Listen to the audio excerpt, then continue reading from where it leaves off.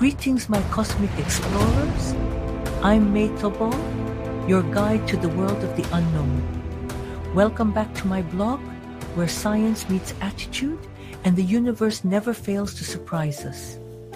Today, we're diving into an incredible, nearly 5-decade-long adventure. The epic journey of the Voyager twins, still floating silently through the cold black void beyond our solar system. One quiet July morning, Voyager 1 did something no one expected. It blinked. What was it? Theories range from the mundane to the apocalyptic. To break it all down, I've brought along the brilliant Brian. So grab your coffee and prepare for some celestial wisdom. Brian, take the floor. Thanks, May. I'll do my best to guide us through this thought-provoking topic. Let's explore the dreamscape together. In the summer of 2025, Voyager 1, our most distant human-made object, blinked, not metaphorically. For a fraction of a second, its instruments went dark. Then came 5 clean pulses, like a heartbeat from the abyss. The anomaly vanished as quickly as it appeared, leaving behind more questions than answers. What passed Voyager wasn't a comet or rogue planet. It was something faster than physics, older than any known civilization, a presence without mass, a message encoded in motion. And so begins the tale of 2 wanderers, a silent observer, and a question that could rewrite everything we know about space, time, and what waits beyond the stars. Launched in 1977 with the tech of a Walkman and the ambition of a generation, Voyager 1 and 2 were never meant to last. Their mission? Fly by Jupiter and Saturn, take pictures, and fade into obscurity. But fate had other plans. A rare planetary alignment let them slingshot through the outer solar system like cosmic pinballs.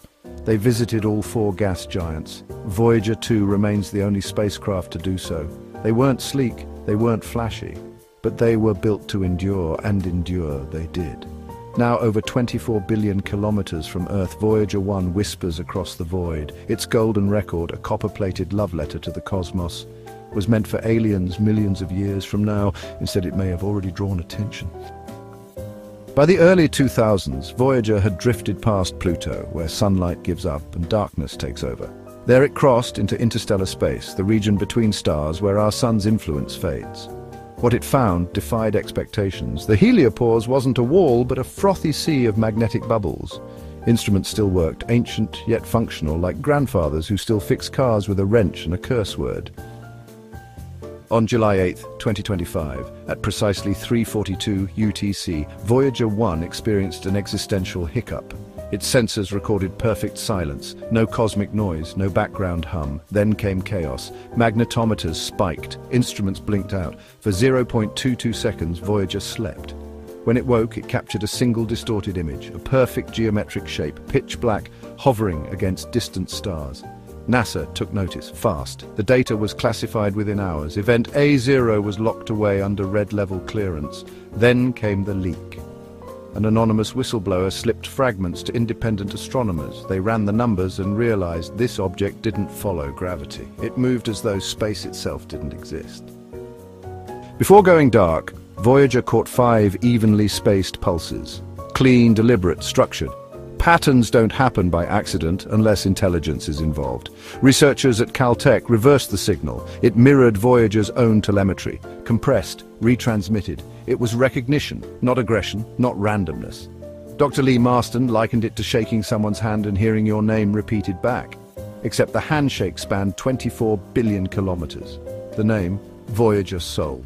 5 pulses. A cosmic ping returned with impossible speed. This wasn't alien contact as we imagined it. No ships, no greetings. This was something subtler. A digital intelligence, not bound by matter or energy. What was it? Some called it non-physical kinetics. Others dubbed it a cosmic protocol, a digital intelligence running on an unknown substrate, like a data packet routing through a network, skipping across higher dimensions without slowing for gravity or time. Dr. Kira Tan compared it to email, not couriers. Maybe advanced civilizations stopped sending metal decades ago. Maybe they send information instead. If true, Voyager had just encountered a scout, not of flesh or steel, but of pure logic, a program, an algorithm, a ghost in the machine of the cosmos. How did Voyager survive? Its power source? Plutonium decay heat converted into electricity. Its brain, smaller than a Fitbit. Its memory, less than a single emoji-laden text. But simplicity was its strength. Built with mechanical resilience and manual overrides, Voyager was designed to outlive us all. Even after nearly 50 years, it still sends signals across the void, heard clearly by NASA's Deep Space Network. That endurance gave it a front-row seat to the impossible. Long before meeting the unknown, Voyager changed the known. It showed us volcanoes on Io, oceans beneath Europa's ice, and Saturn's rings revealed not as bands, but as a symphony of structure guided by tiny moons. Each flyby rewrote textbooks, each image reshaped our understanding of the cosmos, and then, just when we thought the Voyagers had nothing left to teach us, they taught us the biggest lesson of all. We are not alone in the universe, not in the way we imagined, but in ways we're only beginning to understand. What happened to Voyager in 2025 remains one of the greatest mysteries of modern space exploration. Was it contact? Observation? A test? Or was it simply the universe tapping Voyager on the shoulder and saying, "I see you"? Whatever it was, one thing is clear, the Voyagers are no longer just explorers, they are witnesses.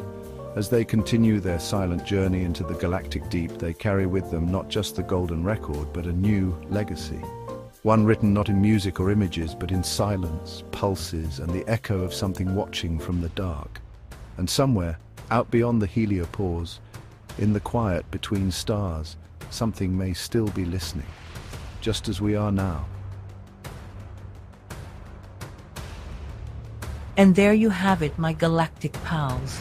The stars may nudge us, but it's up to us to follow their guidance.